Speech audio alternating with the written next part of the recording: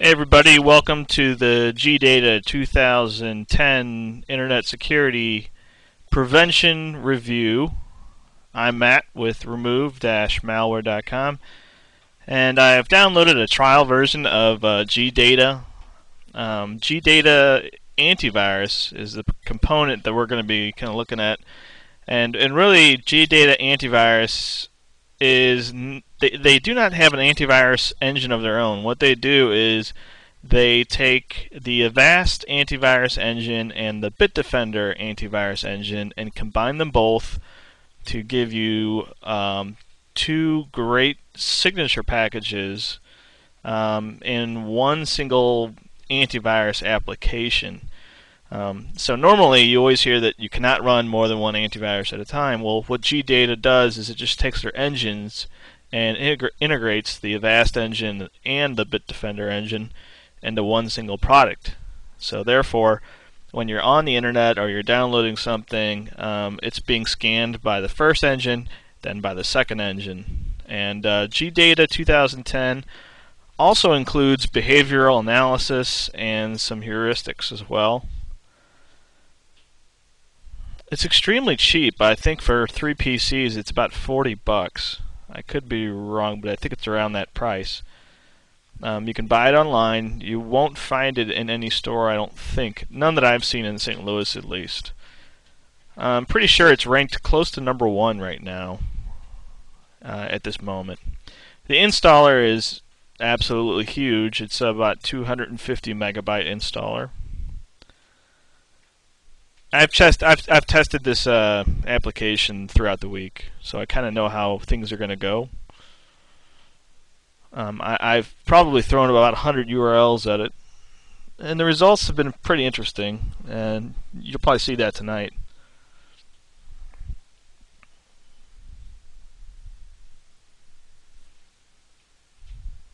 The install process is pretty straightforward.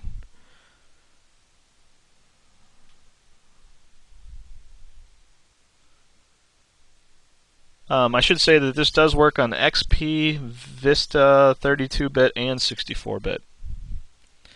It's an excellent antivirus package for somebody that is not quite comfortable with a HIPS product or a behavioral analysis product or a sandboxer.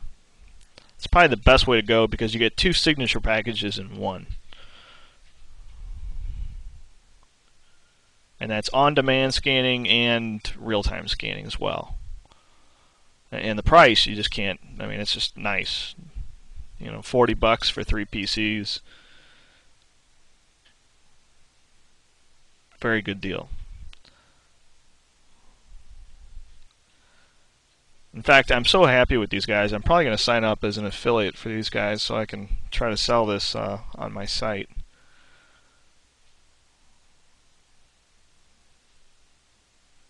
So if you got somebody in your family or something like that and they're just not quite ready for a HIPS product, where you have to answer some questions that you may not know what they're referring to, having two signature scanners is awesome.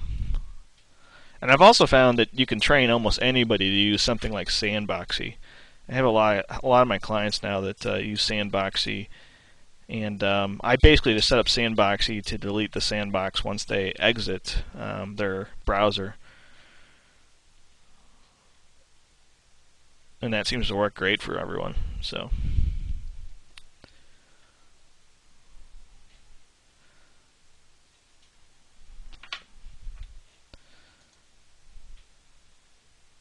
yeah, it is kind of a massive install. That's why it's taken so long. I could pause it, but I kind of want to show everyone how long it really takes to install it. This computer has about 384 megs of RAM. Nothing crazy at all. It's running Windows XP Pro. It is a virtual machine. I'm using VMware to test.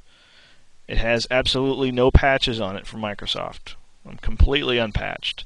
So we're really just relying on the protection of the antivirus package itself.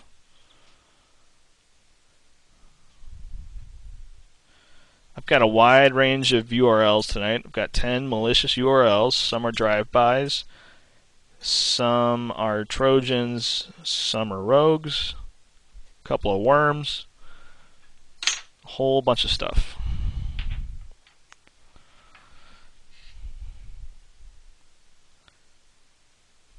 Well, I'm going to go ahead and I'm not sure what it's doing here. It usually doesn't take this long, but I can see my hard drive. If I pull this up a little bit, down here you can see the hard drive is just lit solid.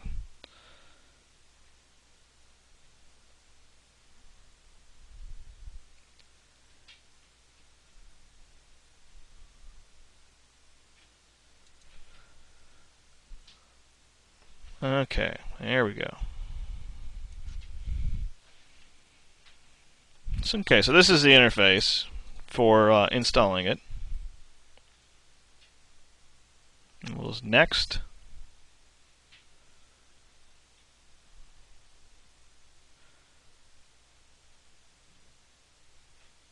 And if you're installing this on a normal PC, it's not going to be this slow. I'm using VMware on an external hard drive through USB, so it's going to be slower. Basically, they want to go ahead and collect some information on your malware that you may detect. We're going to go ahead and install a trial version. Of course, if you bought the full version, you'd say full version. I'll do a custom install just to show you the custom options. You can choose where you want it to go. You can install the antivirus, and they also give you a bootable disk, something like Ultimate Boot CD for Win kind of thing. It checks for antivirus updates hourly. That's awesome. And it'll run a complete scan for viruses weekly. And that's it. Nothing special. We'll just go ahead and install. And it will want you to reboot at the end of that install process.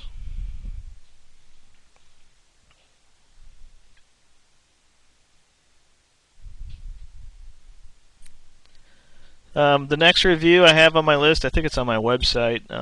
That's a my blog, remove-malware.com. Is going to be F-Secure's new product. I think it's called ISTP. I think that's it.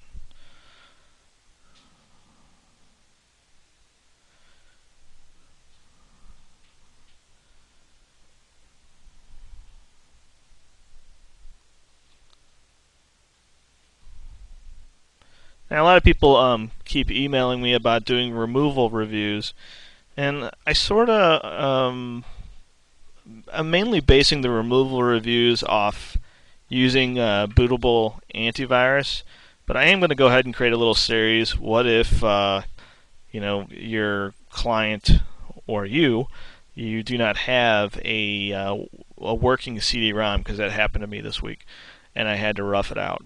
So I'm going to show you how I kind of did that.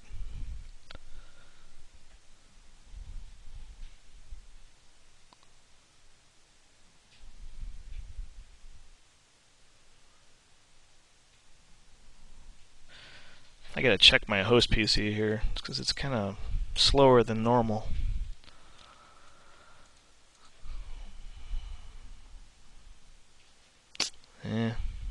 Not much I can do about that.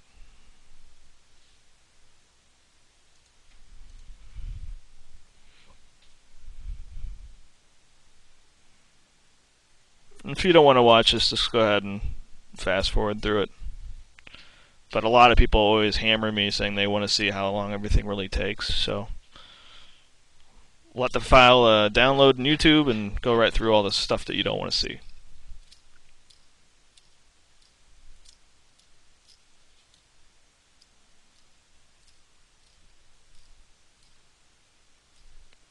I'm so excited because tonight I got this massive video card for my computer. This thing is as long as my entire computer. It's an NVIDIA 280. It's just gigantic. I can't wait to install it. Had to get a new power supply with it. Just started playing Crisis. Great game. I'm a big World of Warcraft guy too. Love that game.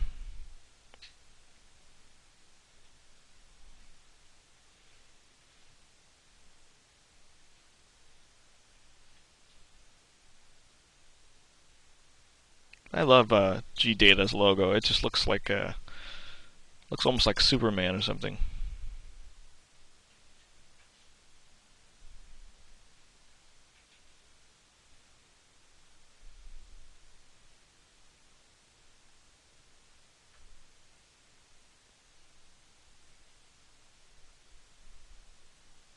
So it's not just stuck here. The hard drive is going crazy, so it's still installing stuff.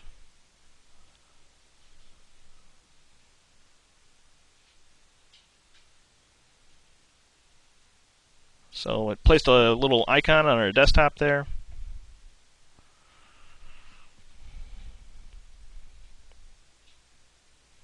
And of course, Windows says GData 2010 is out of date. It is. We'll go ahead and hit finish. And it wants us to reboot. Okay, the PC rebooted. And we're going to go ahead and open up GData.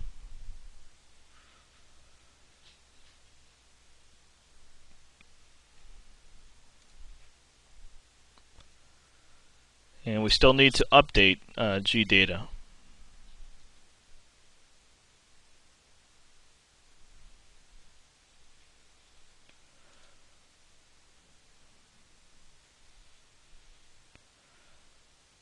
So as soon as you open up GData, it kind of looks like reminds me of the Norton stuff because you see the the CPU load. GData is using this much, and the system is using this much. So I'm going to go ahead and perform an update. And when you try to perform an update, you get this access data for virus updates. Basically, they say we want an email address. So we're going to go ahead and register with the server. This is pretty painless. Put in your first name. Put in your surname, and I'll just give them my email address, mrizos@gmail.com. Log in. You've successfully registered, and it immediately starts downloading updates for Engine A and Engine B. And I forgot to actually check what Engine A is and which one Engine B is. But basically, we're dealing with the Avast engine, we're dealing with the Bitdefender engine. Both really good engines, in my opinion.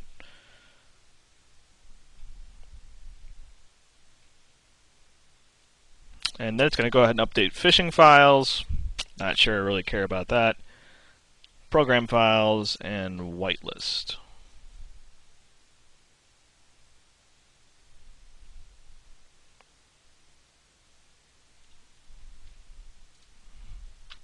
Okay, so all the engines have been updated, the phishing files have been updated, program files and whitelist. So we'll go ahead and close this. So we're completely updated here.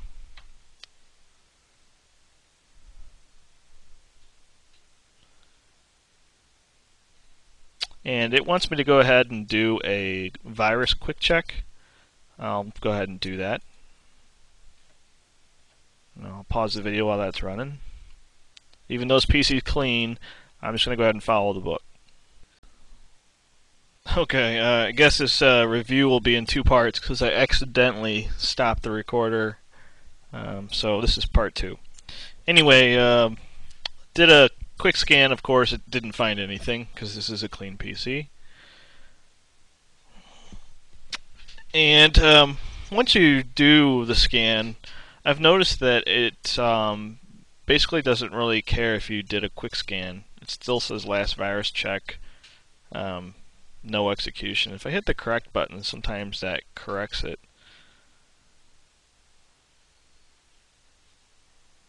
And basically what it's going to go ahead and do is do another quick scan. But I'm not sure the whole point of that. I've already done one, it doesn't detect it, but no biggie. I think it scans about 300 and something things.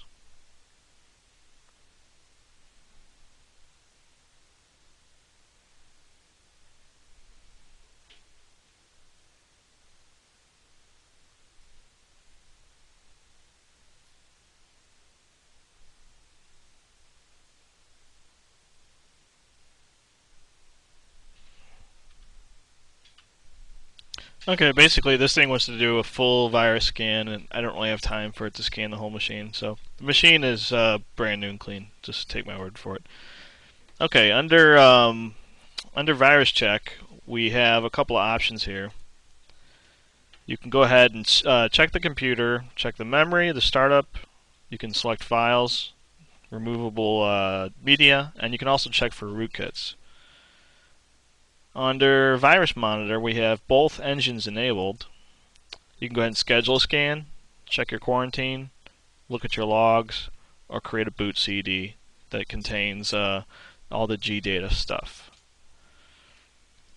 Last virus update, it goes ahead and tells you.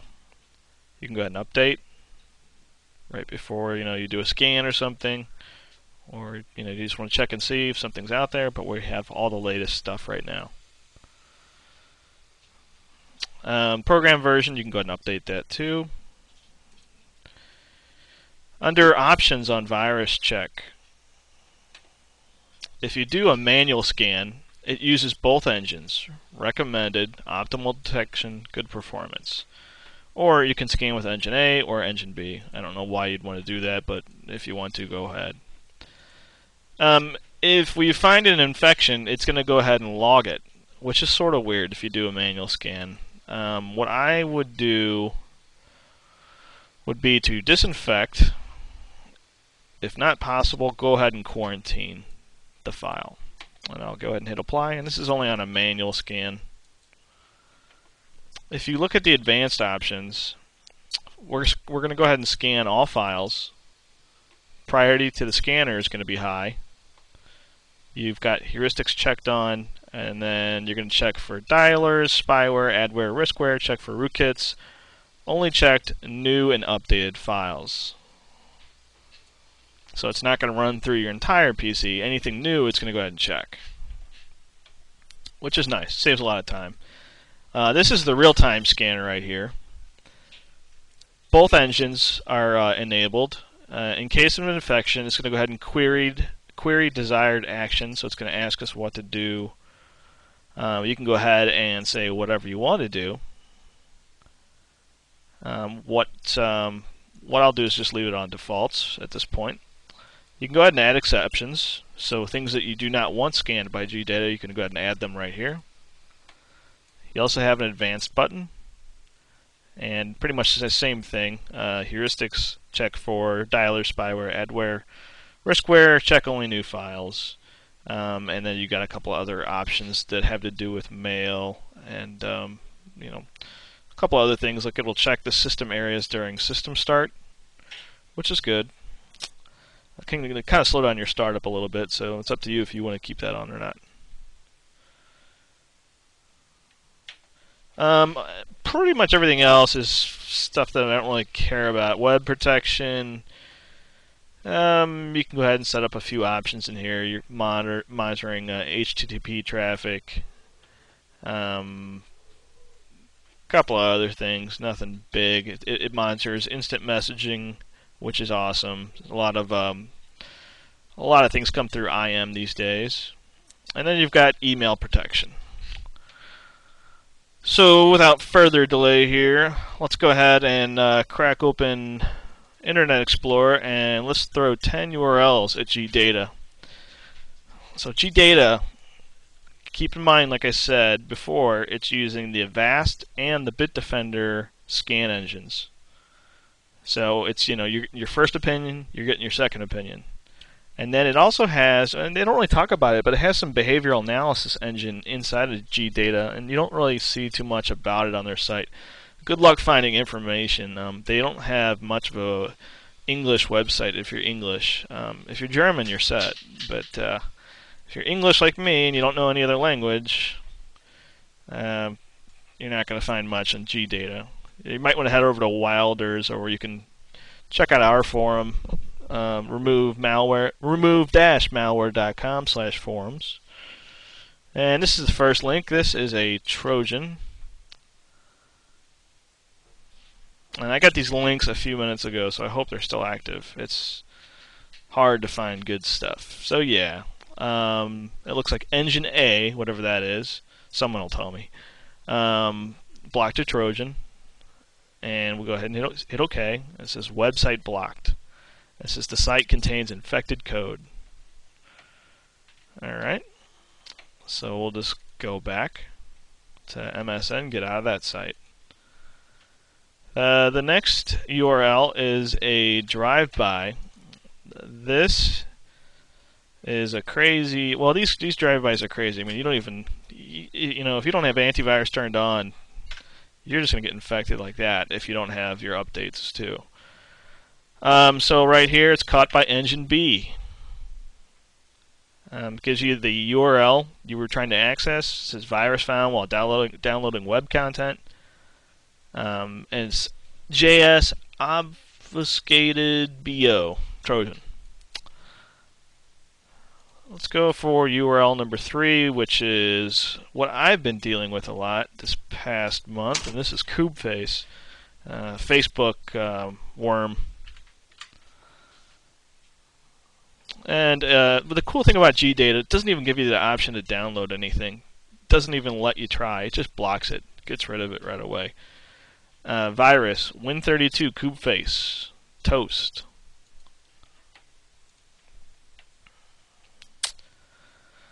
Next one is another drive-by.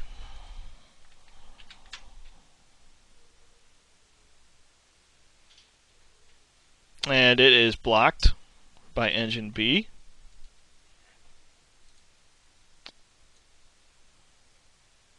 Number 5 is Virut, probably one of the nastiest infections I've ever found to date. It's blocked as trojan.crypt.xpack, and that's blocked by engine A. Number 6 is a Q-host infection, another nasty virus.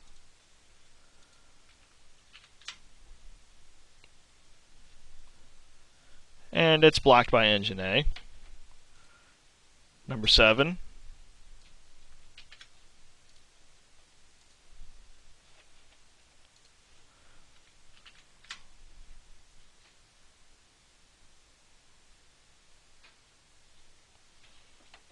Number 7 appears to be dead. Let's see. Yeah, it's dead now. I'll have to get one more. Number 8 is a drive-by. Number 8 is dead. Number 9.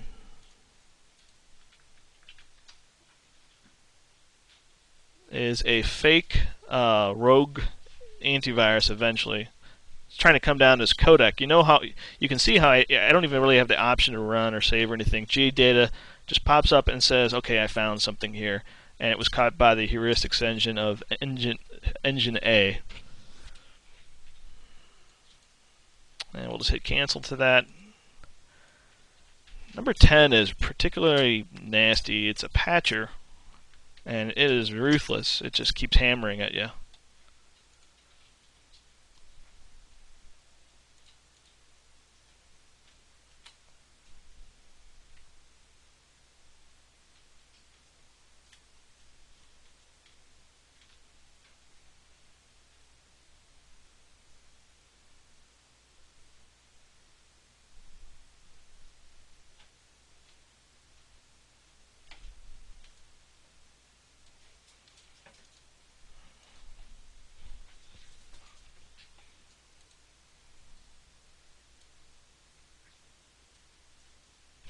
Well, a few minutes ago, it was really, really nasty. I don't know if they've just cleaned it or it's not distributing because it saw my IP address.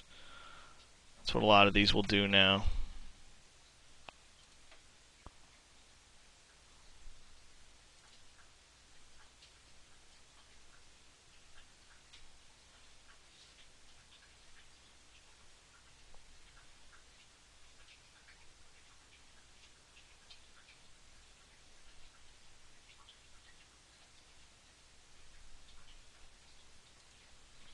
Let's go ahead and refresh the site.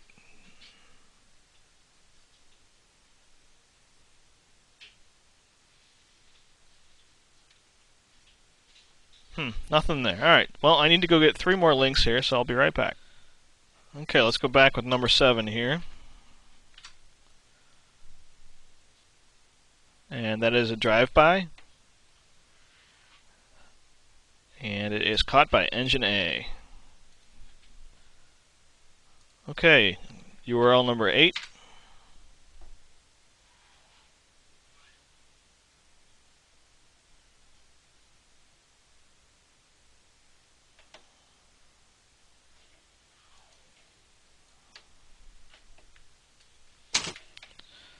I guess that one's dead now. Let's go ahead and try another one, number 8. And that was blocked by engine B, Trojan agent.delph. And let's go ahead and pause this.